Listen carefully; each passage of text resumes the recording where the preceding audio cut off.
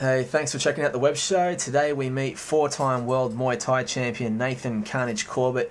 We actually filmed behind the scenes of one of his big world title fights, and I'll put that episode on the web show soon. But on this day, which is today, what is it? Thursday, we caught up for coffee on the Gold Coast. Well, we've got to thank Nick for holding the camera. Say thanks, Nick. Thanks, Nick, for your kind gesture today. Yeah. Now, this is Three Beans Cafe on the Gold Coast. We come here quite regularly. You didn't actually know we were going to film today, but this is Nathan Carnage Corbett, four-time world champion. How are you, champ? Yeah, I'm good. Thanks a lot.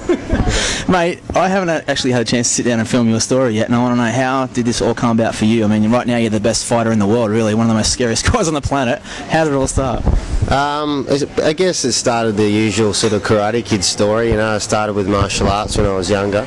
I was just a timid child that wanted to learn how to defend myself, and from there I just had the passion to keep challenging myself as a warrior and as a man. So I sort of furthered into the kickboxing. It was a bit more of a challenge in karate, and then a few years later, 4 times world champion. So going back to when you were a kid though, and you're starting to learn to even do a little bit of karate, was it because you were scared? Were you getting beat up as a kid, or what? Were you a bit of a brat, or what? No, I didn't get beat up. I had one fight in school, and I caught one punch. It wasn't anything like a bashing or anything, but I just thought I don't want to be on the end of that again. I want to be able to defend myself. I want to be proud. I want to be able to walk, the streets, with my head up high instead of, ducking and curving. So it was really just an inner sort of passion that I've had, and it's still burning today. I still fight for that reason alone. So do you find that, like, with martial arts in general, is it more a confidence and a lifestyle you get from it? Is that why you love it so much? I think martial arts, especially traditional martial arts, it's more of a confidence and a lifestyle. When you go to, say, Thai boxing or boxing as a professional, then it becomes business, but there still has that element of a lifestyle, of course, and the confidence and the discipline and the respect and that comes with it. Yeah. So, like, before a massive fight, you've had 4 world title fights in front of some amazing stadiums. Even here on the Goldie, it was almost sold out. It was huge. What's it like for you before a fight? Are you ever packing your dacks before it? I'm actually really nervous before fights. Firstly is I don't have that natural sort of want to go out there and sort of kill somebody mentality. So I guess it's that challenge to meet my fears instead of running away from them. I meet my fears, which sounds silly, but one of my fears is violence. But outside of that, I guess I get the fear of self-doubt. If I let myself down, I don't perform how I'd like to perform, or of course win. Being the ultimate always, but. I've proven myself to be, not too bad. So not too bad. You're a freak. What's been like the highlight of your career then so far? Like, if you can talk about one night where it just all clicked, or everything, all the hard work was worthwhile, what would it be? It's a big one. There's obviously been a lot of highlights that I've had 4 title fights and won them, but. One that I recognise the most, and I was thinking about the other day, was when I fought at the Gold Coast Convention Centre.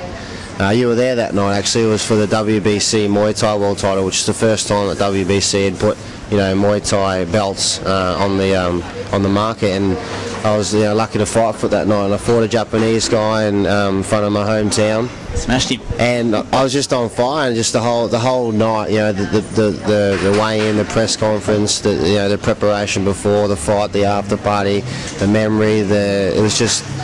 Yeah, I look back, it was about 18 months ago now, and I have to say that was sort of the highlight for me, and I hope to have another night like that.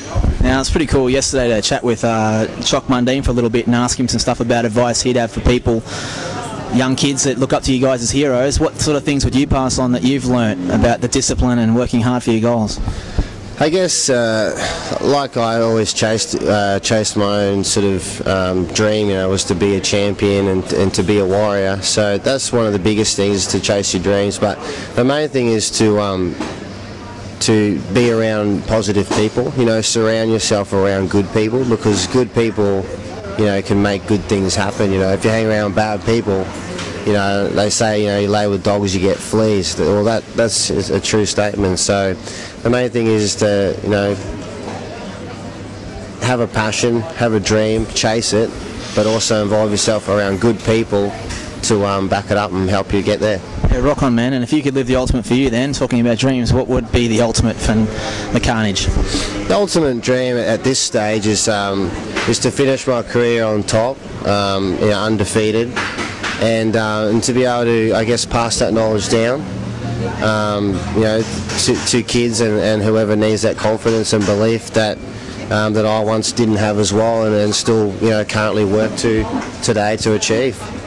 And what do you think of Nick Waters, the musician on the Gold Coast? He's a talent, isn't he? Mate, he's the best. I go everywhere he is, so he can back me up on that one. Thanks, mate.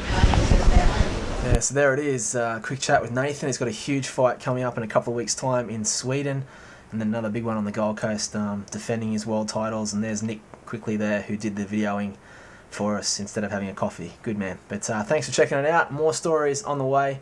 We'll follow Nathan's journey a lot more on The Web Show.